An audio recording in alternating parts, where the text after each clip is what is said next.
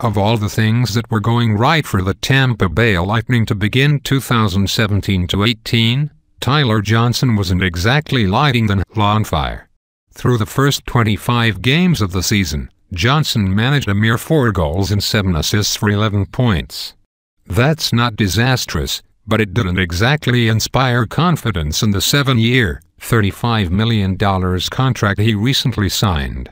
Perhaps the deal will still come back to haunt the Lightning, maybe when it comes to giving Nikita Kucherov his future, well-deserved raise. But it turns out that Tuesday's hat trick merely put an exclamation point on what might be a revitalizing season for Johnson. It's easy to lose track of such things when Kucherov, Steven Stamkos, Victor Hedman, and Andrei Vasilevsky are conquesting like Alexander the Great, yet it's true. Johnson's been electric in his own right. In the past 17 games, Johnson's generated 12 goals and 11 assists for a whopping 23 points.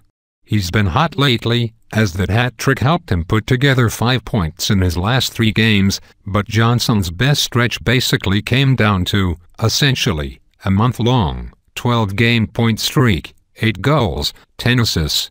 With all of that in mind, Johnson's lining up one of the best seasons of his career.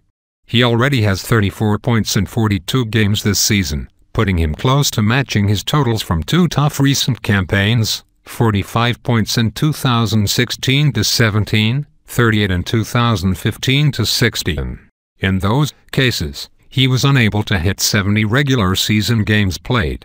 His best work, far away, came in 2014-15, when he scored 72 points in 77 games and was sensational in the playoffs.